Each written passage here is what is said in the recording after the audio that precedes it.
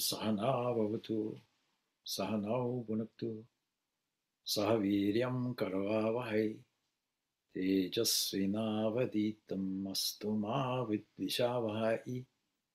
Om Shanti, Shanti, Shanti. May that one protect us both. May that one nourish us both. May we work together with great vigor and energy. May our study be illuminating. May we not unnecessarily cavil with each other. Peace, peace, peace be unto all. We have one question here locally. It's a simple question, but a question that is practical, one that impinges on all of us. What is peace of mind? That's the question. And along with that question might be a subsidiary question, how do we get it? So that might be of concern to everybody, because one of the most sought after things is relieving stress. And why is it so common a subject is because in a frantic, frenetic world where everything is busy, where there's a lot of noise, we find it difficult to keep quiet and to remain isolated. One of the difficulties of the COVID virus is people have had to remain in isolation, and many people find it extremely uncomfortable because we are essentially social creatures. We want to be with the herd. Sorry, Swami, could I just add into that question? Could you maybe touch off some renunciation, non-attachment, and basically not getting too caught up in worldliness? I think a kind of similar vein. Oh, okay. Not asking too much, are you? So that's okay. All right. But let's find out what is the cause of lack of peace of mind. And of course, we have to understand what is mind as well. But today, people lack it because communication has become quicker, vaster. Social media has become the normal media. So our social interaction, in a sense, has become more frenetic. And nobody likes to be quiet. So the urge to do that is not just social. At the bottom of it is to try to find some form of belonging or some form of enjoyment, some form of satisfaction. And of course, we know that that's not a lasting formula. If it was a lasting formula, that would be the end of the subject.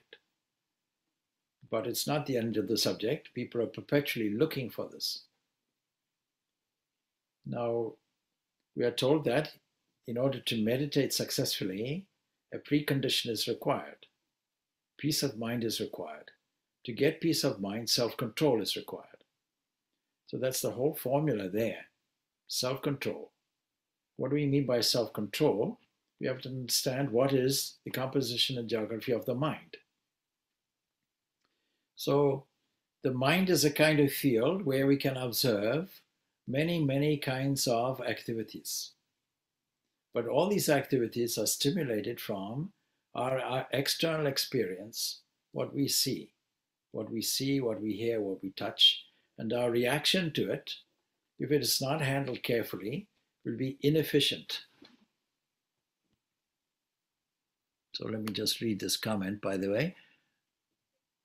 This is an interactive session, so there's a comment in the chat. People say that our mind is monkey and it's difficult to tame it. Yoga teaches us to see thoughts as it comes and goes, but never get attached. How can one achieve it without meditation? All right, okay. I'll try and combine all these answers to all these questions. They're all interrelated. So first of all, what is the mind? What is this thing called the psyche? It is something that we can observe, there's no doubt. described here in an uncontrolled mind is like a monkey mind. Now we have the story of Rama. And in the story of Rama, we have Anjaneya or Hanuman. Hanuman is a monkey. And so if we take the interpretation of this and we say the mind is like a monkey mind, disturbing, jumping all the time, and the example is a monkey is restless by its own nature. So last year, January 2020, we were on our way to Uttukamund, and we happened to stop, and there was a group of monkeys having a nice interaction with tourists. And they were obviously interested in having a picnic. But if you watch a monkey, you'll see it's continuously scratching, it's alert, it's looking out everywhere. And that's the nature of all wild animals. All wild animals are looking for self-preservation. So if we use that analogy and are serious about the analogy, we have to say that the behavior of the mind is associated with our own survival. A kind of strategy going on, but we are unconscious of the strategy. That means we leave the mind to its biological devices, and that makes us no better than monkeys. So the monkey mind is described like this, that it is restless by its own nature. What makes it restless by its own nature is it's continuously reacting to the external world, and part of the mind are the senses. By the senses, we don't mean eyes, ears, and so on. These are just the organs. But by the real senses, we mean the internal senses that play when we are in a dream state, or when we get a visualization, a memory comes back, we can reconstruct it all. In meditation, for example, we can reconstruct whole scenes. We can even heighten them like a Walt Disney picture. Green we can make ultra green. Blue we can make ultra blue. So we have, whether good or bad, we have a photographic memory. Some people say photographic memory is an absolute, almost perfect memory. But we all have a photographic memory in the sense that we all recall scenes. Scenes of experience that get replayed, and experience associations are there because we're continuously absorbing information and we're continuously using it for learning purposes. Even from a baby, we start doing it. In 2 years, a baby has learned a complete language. By the time you get to adulthood, you ask somebody, please learn a new language. They'll have to go to Rosetta Stone or something, one of these language learning courses and so on. And it seems difficult for us to do it. But the mind can learn many things very quickly. And we were discussing before here the section of the brain called the hippocampus. It's shaped like a seahorse. That's why the name is like that. Hippo means horse. Campus means the sea. Seahorse. Shaped like that. And we know that it has the capacity to be a configurating mechanism for us to express memory, access and express memory. That much we know. Exactly how it works, we're not exactly there yet, in my understanding anyway, but we know that there are certain sets of neurons, and these neurons can be replaced. If you ask, do you believe in reincarnation? Yes, because every cell is expending energy and living and dying and being replaced constantly. And the whole action of metabolism and taking in food and converting it into energy, that's taking place all the time. And all renewal is taking place. Every 7 years, they say that the whole body is renewed. So this restless mind is to do with survival. And the survival is because we want to react and maintain the external, our relationship with the external world, thinking that we are an individual separate from it, and somehow we have to coordinate with the biological response of surviving and even thriving. The thriving part we do through procreation. May it all pass on to the next generation through genes. But the current thing, eating, drinking, and so on, reacting and making sure that everything is not a threatening to us. So if you are in the African bush and you have some baboons there or something nearby, that kind of monkey species, if you look them directly in the eye, if they're in a group and they're confident, they will attack you. It's the surest way to be attacked. And if you look away, then they're fine. They'll sit right by you. But if you look them directly, you're in trouble. The mind also has to be dealt with in this way. So you have to do some indirect thing, because underneath the mind is this whole layer of experience, which is the unconscious mind. It's the unconscious learned behavior that is operating. But you can't deal with it directly. You have to do it in a clandestine way, as it were, in a roundabout way, not an obvious way. Just as if you want to make friends with a dog or a horse or a monkey in the wild, don't look at it directly. If you want to make friends with a dog, you put your hand out, you let it lick it, smell, look away. It's looking at you sideways. And then you gradually stroke it behind the. Now it's quite confident. You're not a threat. You're a friendly type.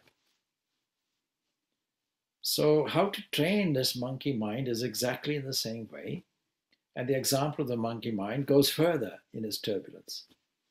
How does it go turbulent, more turbulent than that? Well, the monkey gets drunk with the wine of desire. It's desires that upset the mind.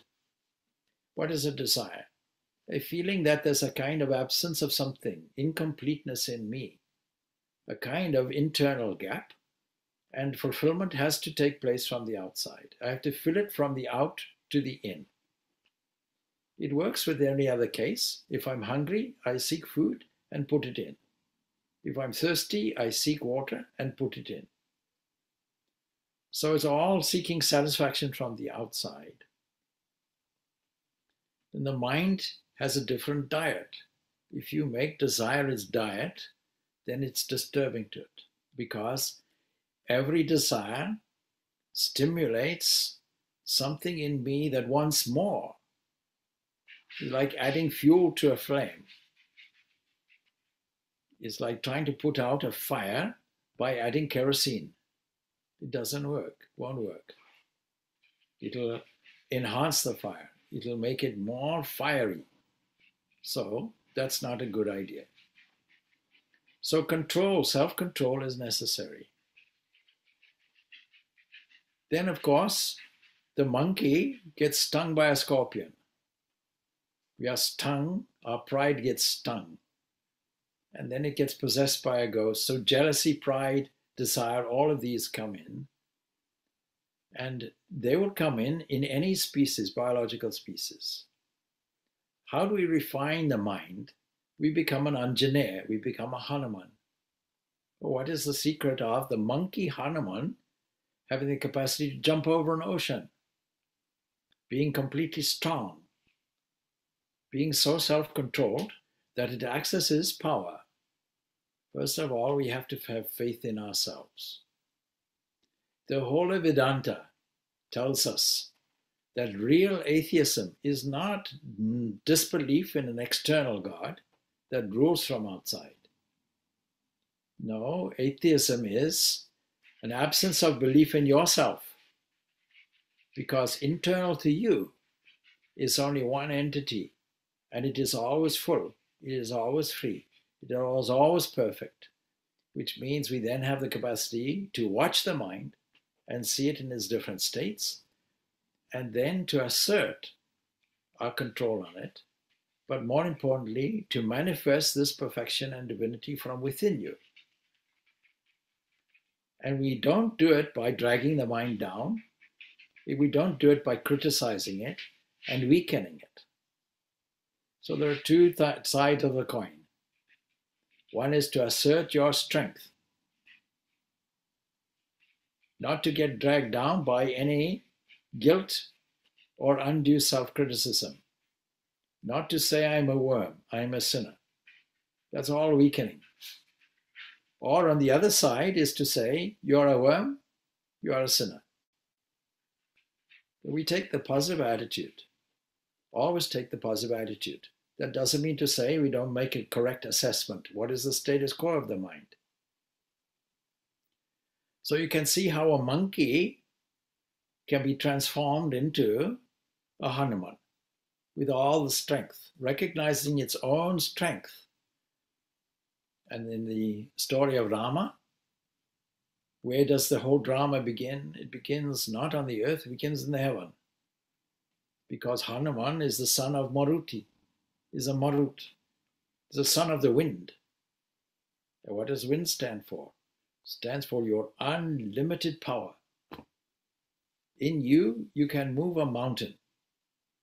With that confidence, with that assertion, you then go and tackle this thing called the mind. So how to get peace of mind? Kathopanishad will tell us. First of all, you need self-control. That means controlling the senses. That aspect of the mind that is reactive, because all our energy is going through the sense organs. When you do that, you are preserving energy. And that makes it practical.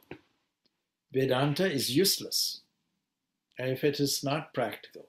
It has to be practical. And the most practical thing we can do is to conserve energy. I gave an example earlier on here. Nearby, by the local library, there is a water wheel. And a small stream comes and tips over the edge and catches a kind of bucket arrangement that forces the wheel down. And what makes it easy is the wheel is easy to turn because it is on bearings, on an axis and bearings. So there's no friction. All the friction is taken away. And a small trickle of water compared to the size of the wheel goes and moves the whole thing around. It's a huge wheel, moves it round. That has the capacity to do work. What is energy in the old definition of Isaac Newton? Something that has the capacity to do work. Force is what they called it. In Swami Vivekananda's time, there was no term for energy. They called it force. So you apply a force to something, depending on the force and depending on also the resistance and the mass and all those other things, things work mechanically. Thought is a force. Thought is the most important, significant force that you have. When you apply it, you can move anything. You can mobilize anything. Because unlimited power is in you. You just have to know it. So what is spiritual practice? Number one is assert the power that is within you. Assert your own divinity. This is Vedanta. Vedanta says there is one thing in you, and that is unlimited. And you are that. And it's expressed in this phrase, Tattvamasi, that thou art. You are that. That we have to learn. Once we learn that we are the master, then there's an example of the chariot, contained not only Bhagavad Gita, but Kathopanishad. These two are closely linked. So the body is like a chariot. And the horses are like all the sense organs. They want to move in different directions if they're not controlled. If you don't catch the rein and steer them, then they'll go all over the place. When the energy that we call thought is not deliberately steered in a specific way, that is in moments when we are not occupied with specific activities. moments where there's an absence of subject within the mind. At those moments, we have to catch it and deliberately steer it. Otherwise, the horses will go all over the place. We can't allow it for a single moment. In spiritual life, there's no holiday in spiritual life. We have to be constantly alert and see what is the condition of the mind. So what do we call the mind? The mind is a field in which there are permutations and oscillations and configurations going on all the time, constant activity, classified in three ways. There are moments when you know, I feel very lazy. Then we joke, you see, we want the maximum amount of sleep. What is that? 5 minutes more. Particularly in winter. Let me leave it a little bit and so on. Let me be a little lazy. What's the harm one day being a little lazy? The problem is the next day you'll also feel it. After 3, 4, 5, 6, they say 10 days is required to form a habit. We assume therefore 10 days is required to lose a habit. And then it's gone, and then you need to change something radically. Otherwise, the mind settles into it. This is a state of inertia. The whole of nature has this capacity for inertia. And when we see it on the earth, we're talking about the iron core of the earth. We're talking about rocks. We're talking about earth. We're talking about clay. We're talking about stuff that doesn't seem to move. So peace of mind is not this and can be easily misunderstood as this. Peace of mind means let nobody disturb my peace. No. All this Vedanta philosophy was taught in the midst of the height of activities. It was taught by kings, not by people in forests or caves. And the king was not the, constitutional monarch who stands aloof, a kind of constitutional monarch or a president, not like that. Actively engaged. There could be nobody busier than a king in the ancient days. And all this wisdom comes out. That's what makes this Vedanta practical. This comes out in a lecture that Swami Vivekananda gives in London in 1896. He gives a series, Practical Vedanta, is the first part of it, and he mentions this fact. The Srimad Bhagavad Gita, which is the greatest summary of the Upanishads and commentary of the Upanishads, is not delivered in a cave. It's delivered on a battlefield. You couldn't get anything more potentially turbulent, nothing more active than a battlefield. And all these kings were busy day and night, day and night, day and night in all their various activities. So how do we, in the midst of our activities, manage to stabilize the mind, not by blanking off, not by sleeping, not by withdrawing, not at all. So that's one aspect of the mind. The other aspect of the mind will be intense activity. You know yourself, one day you feel highly energetic. You want to move everything. And that also creates disturbance of the mind because it's future orientated. And anything that is future orientated, that is not handled well, will create disturbance in your mind. It will create anxiety. And the cause of it comes back to the penchant for the mind to survive. The individual must survive at all costs. And therefore, it is thoroughly selfish, egoistic. The highest values in Vedanta will be, please be unselfish. Please don't associate with this individuality, which we call a human. Please dissociate with it and associate with your true nature. Your true nature is full and free and perfect. There's nothing to change in it. It is always there. When we are concerned about somebody who is ill, let's say with cancer, then the temptation is, what advice will I give them? How will I change them? Well, if you can lift a helping hand to help somebody, so be it. If not, fold your palms, says Swami Vivekananda, and leave them.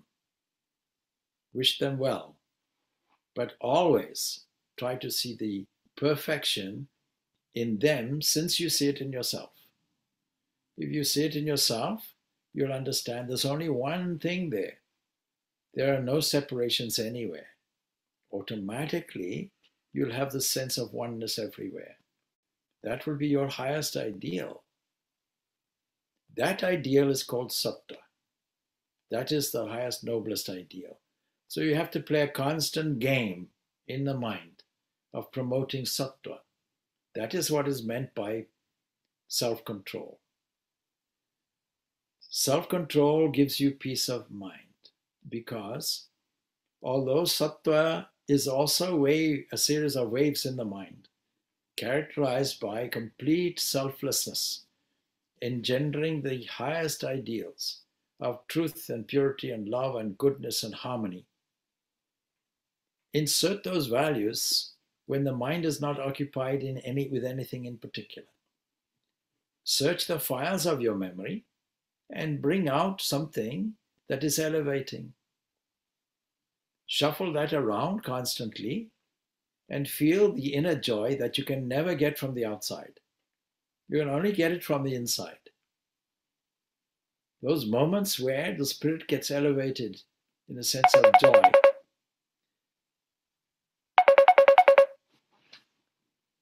Let me just take this away here. All right. Somebody's calling me conveniently. It's all right. So to take any instance like that and prepare the unconscious mind. The unconscious mind, as I said before, you can never tackle directly. It always has to be by conscious input all the time. If you have an instant, if you have an opportunity to think of the highest ideals and feel this internal joy, why don't you do it all the time? Why do you only leave it for select moments? The opportunity being there, you can elevate it, at least in moments where the mind is not specifically occupied with anything in particular. At least in those moments, you can fill the mind with something useful. An internal kind of painting you can make, an internal kind of poetry you can make, an internal kind of song you can make. In this way, you'll create a new counter habit. And what happens? Because we are thinking that the mental field, which is technically called chitta, that this chitta, this mind stuff, is in a state of turmoil, what you call the monkey mind, you can calm it nicely by inserting these values on the basis of your own internal strength, your own internal perfection, your own sense of oneness. So in that same lecture, Swami Vivekananda says, in the old days, people thought atheism was lack of belief in God. But actually, if you leave God out of the picture, it is actually lack of faith in yourself, your internal self. Catch that first, and then assert it. And select all these elevating thoughts that can be there in the mind, bring them out of God's filing office, called the unconscious, ruminate on them, elevate the mind, and gradually, bit by bit, you'll reform the habit level in such a way that this sattvic element will be natural to you. And promoting the sattva waves will have the neutralizing effect, neutralizing the disturbing waves of rajas and tamas. That means every activity, every work you do will be done with a sense of calmness. People make a mistake. They think that work requires anxiety, agitation, and huge amounts of energy input. No. Energy is a mechanical term. I should say efficiency. Efficiency is a term. It's an energy term. Put it that way. You can say efficiency equals an output of energy over input. And what that means is, just like the water wheel, you can put a little bit amount in a measured way, in a concentrated way, in a systematic way, and produce a maximum output. But what wastes the energy? Anxiety wastes it. Anxiety wastes it. Anger wastes it. Resentment wastes it. Scandling wastes it. And any deviation from the truth will be a waste, actually. So we can pick it up actually from the lecture I mentioned. Somewhere I have it.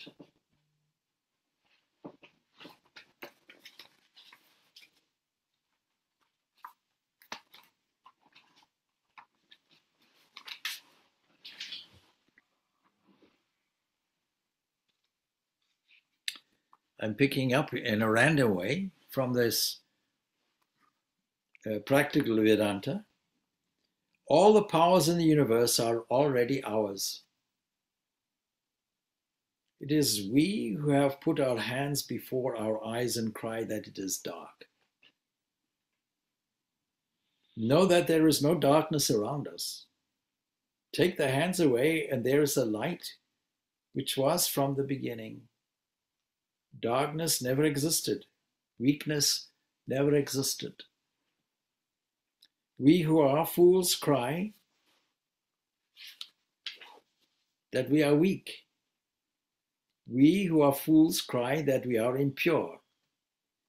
Thus Vedanta not only insists that the ideal is practical, but that it has been so all the time.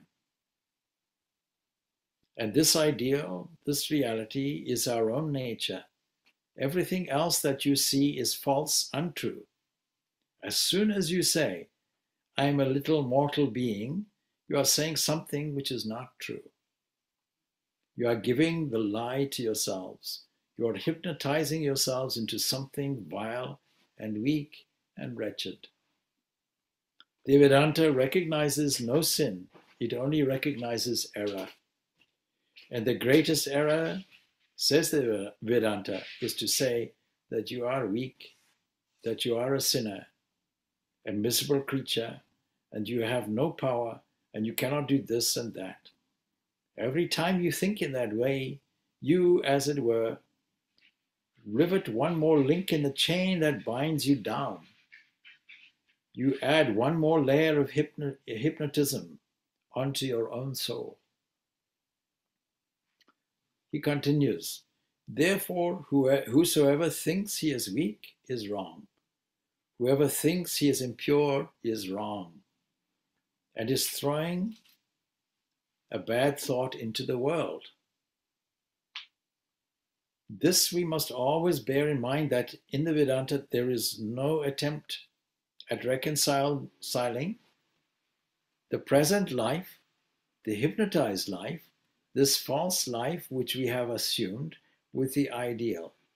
But this false life must go, and the real life, which is always existing, must manifest itself, must shine out. No man becomes purer and purer. It is a matter of greater manifestation.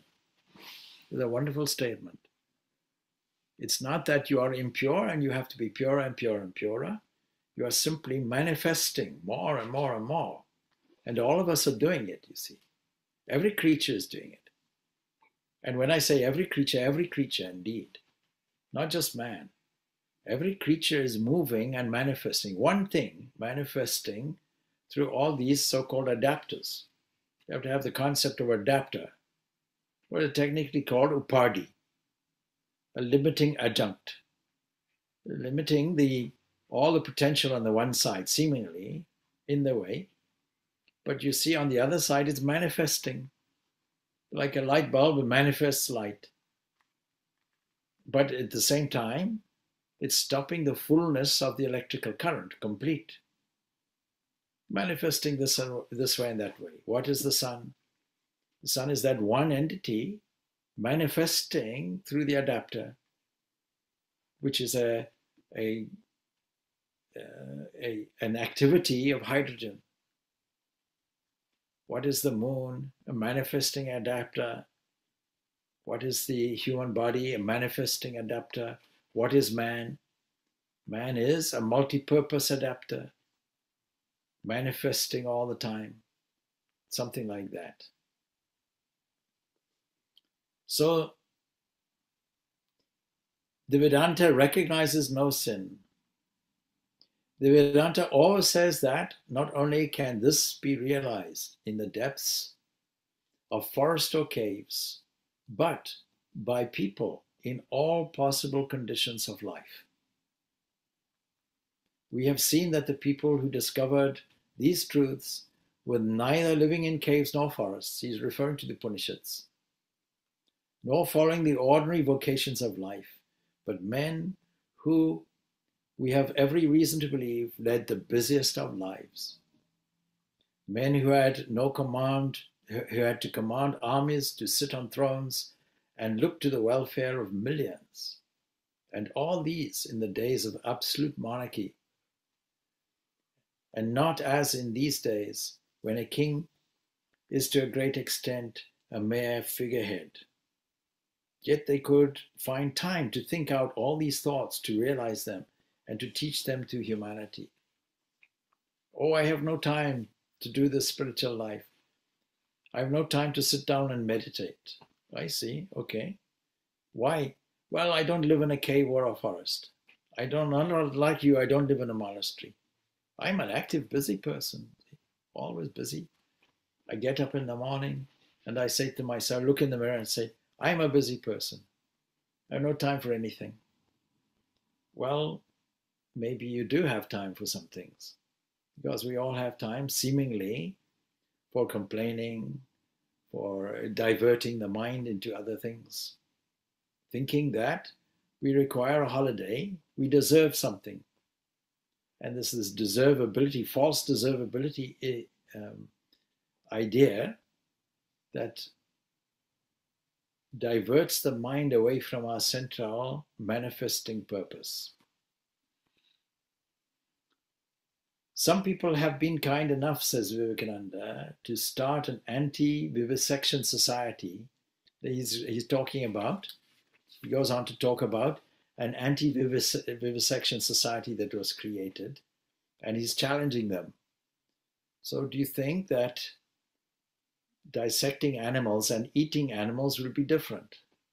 One is used for science, but one is okay for eating. It must be the same all across the board. So it goes on like that. Then he goes on, take the idea of sin. He says, I was telling you now the Vedantic idea of it. And the other idea is that man is a sinner.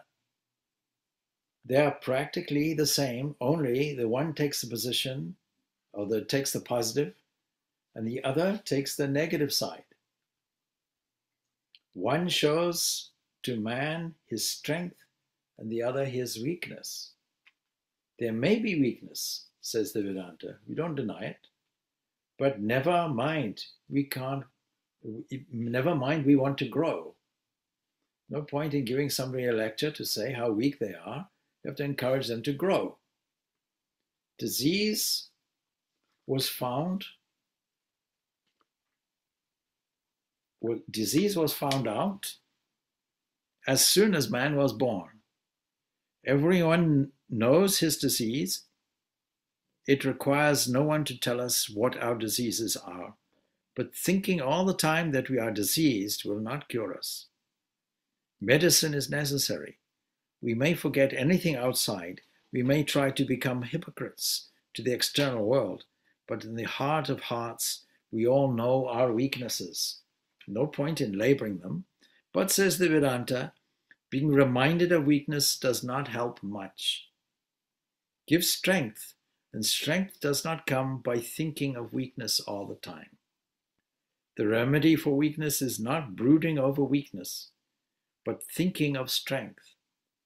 Teach men of the strength that is already within them. Instead of telling them they are sinners, the Vedanta takes the opposite position and says, you are pure, and perfect, and what you call sin does not belong to you. Sins are very low degrees of self-manifestations. Manifest yourself in a high degree. This is the one thing to remember. All of us can do that. Never say no. Never say I cannot. For you are infinite. Even time and space are as nothing compared with your nature. You can do anything and everything. You are almighty. So these are the principles of ethics. He goes on like that and so on. Emphasizing that Vedanta is to do with your own inner strength, your own perfection. It's not something to get. It is already there. It just has to be manifested. And the wonderful expression he gives. We cover our eyes and say, it is dark, it is dark. Well, take your hands away and you'll see, there it is. It is all there. But what are the mechanisms by which we close our eyes to reality? And then we make a mistake and we create a reaction which is binding to us. It is to think that there are people and places and events and individualities in space and time in front of us, and that is the border. Not to go beyond that border and see, Lord, you are there, full and free and perfect. Begin with yourself and then extend to others. And when you find it in the depths of yourself, this is called meditation. You can do it by yourself, but with eyes open, you can see the withinness everywhere else also. That has a transforming effect. And it is that transforming effect that becomes practical Vedanta. So you are controlling the mind with minimum energy and effort by being efficient, not wasting energy by diverting the mind into selfishness, anger, greed, hate, etc. They're a waste of energy. Anxiety. When you see a person working in an office, he comes back and says, let me relax. I feel so tired. Well, what did you do? Supposing such a person enjoys playing soccer. On the soccer field, he's much more energetic, much more tiring physically to engage in a game of soccer. And yet he's more tired sitting in the office doing work. Why? Because while he's sitting there, he would rather be playing soccer.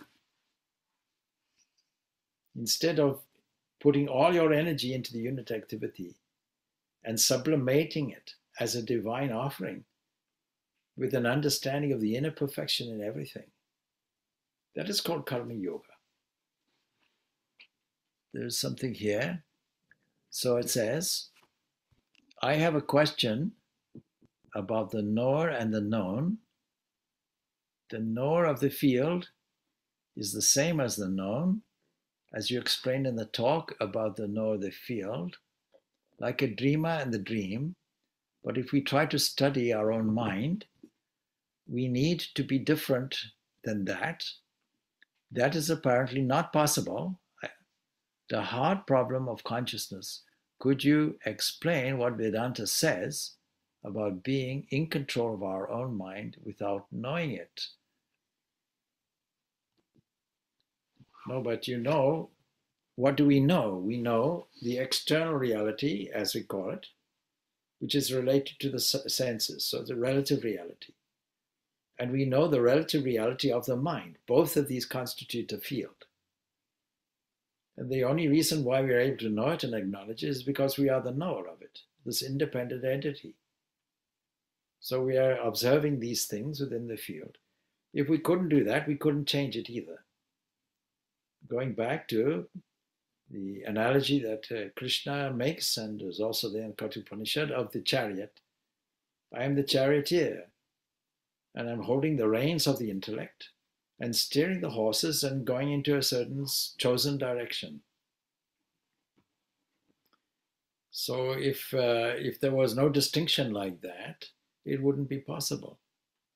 The whole of self-control is on the basis that I am an entity that is able to see where things are going, assess it nicely, evaluate it, and make an administrative or an executive decision about a direction.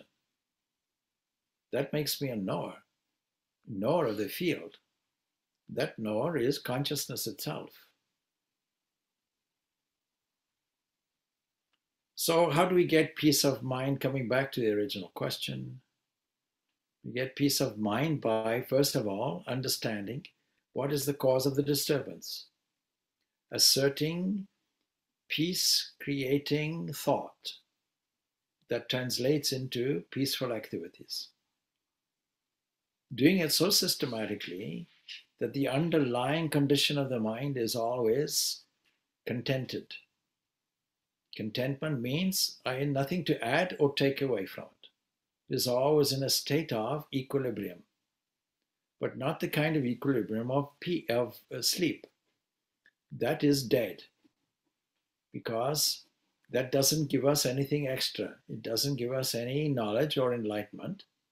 All it does is it's quiescent, that's all. Otherwise, if it was only a matter of that, then all the rocks, all the clay in the world will all be illumined. That's not the case. So it is to play that game of always understanding what is the condition of the mind at any given point and putting something in there which is elevating to the mind and has a neutralizing effect of all the other disturbing components which are there. This is the secret of Hanuman, taking his own strength and using it. You see the analogy of son of the wind. It means then that I'm relating my omnipotence, just as the wind is found everywhere and can mobilize even houses. You can make a hurricane from the wind and blow off roofs of houses, uproot everything like that. Knowing that, knowing your own nature, you can mobilize anything. Strength is unlimited, infinite. Seeing that, a person like Jesus with that kind of wiring, as I mentioned maybe yesterday, the blind see, the lame walk, the dead wake up. This is your potentiality. You are all prophets. In that same lecture, as Vivekananda says, you are all prophets. Right at the end of the lecture, he says it. We'll try and catch that last piece.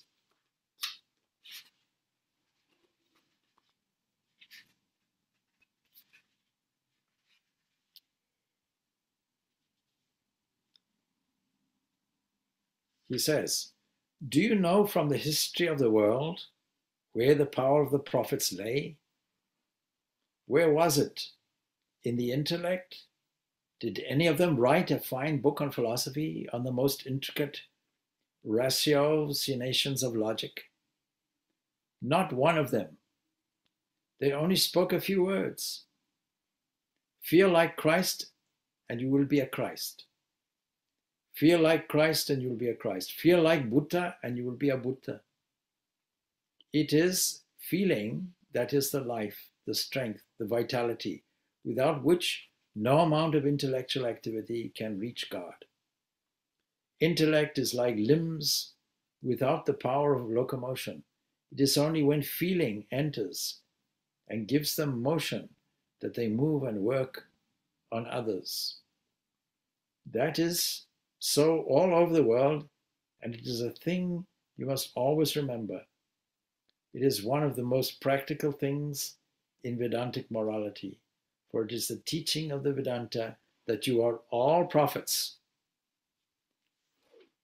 and all must be prophets. The book is not the proof of your conduct, but you are the proof of the book. How do you know that a book teaches truth? Because you are truth and feel it. That is what Vedanta says. What is the proof of Christ and Buddhas of the world? That you and I feel like them. That is how you and I understand that they were true. Our prophetic soul is the proof of their prophet soul. Your Godhead is the proof of God himself. If you are not a prophet, there never has been anything true of God. If you are not God, there never was any God and never will be. This, says the Vedanta, is the ideal to follow. Every one of us will have to become a prophet. And you are that already. Only know it. Never think there is anything impossible for the soul. It is the greatest heresy to think so. If there is sin, this is the only sin, to say that you are weak or others are weak. All right, so we have 5 minutes to go, and I hope that sheds some light on the subject, and hope that it covered a whole range of questions. All right. Swami, just a quick question. When Swami Vivekananda said basically not to, relate to being a mere human, when we take the position of child with our deity, I suppose, is it looking at yourself as a divine child rather? So not the human kind of child, but a divine child of God. There are two types of children, the whining type and the innocent type. We want to be the innocent type, not the whining type. We want to be childlike, not childish. These are the two types of children. You can think of it in this way. Think of yourself as a divine angel that came here for a purpose, to fulfill a divine mission in a non-egoistic way. And the complete lack of self-consciousness is that of a child, isn't it? So there was an amusing incident yesterday. Yesterday, a devotee here and myself, we climbed a hill. I don't think you'd call it a mountain. It may have felt like it, but it's about 2.5 kilometers climb upwards and then downwards also. The pattern of life is what goes up must come down. So as we were coming down, a small girl said, spontaneously said, "Oh, I like your skirt." That was to me. I was wearing a dhoti. So I said, "Thank you." I said, "But it's not exactly a skirt." I was amused for a few minutes at least. The innocence of a child, the spontaneity of a child. How beautiful, how wonderful. That sweet innocence is where we should position ourselves. So we are the divine child. And when we relate, of course, to our personal God, that is leading us to this self-discovery of our own pure consciousness.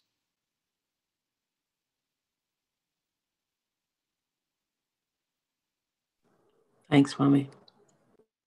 So that everywhere we look in nature, we can see, if we put ourselves in a position of a child, then everywhere we look will be the mother. The whole of nature will be a nurturing thing, looking after us constantly. So we call it Mother Nature. We'll be in the same condition as a constantly delighted child who sees with fresh eyes every new scene and claps their hands. What a joy at the small things.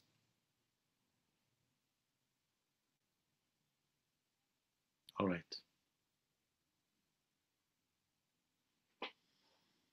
Okay, so we'll leave it there. Om Shanti, Shanti, Shanti. Peace, peace, peace be unto all.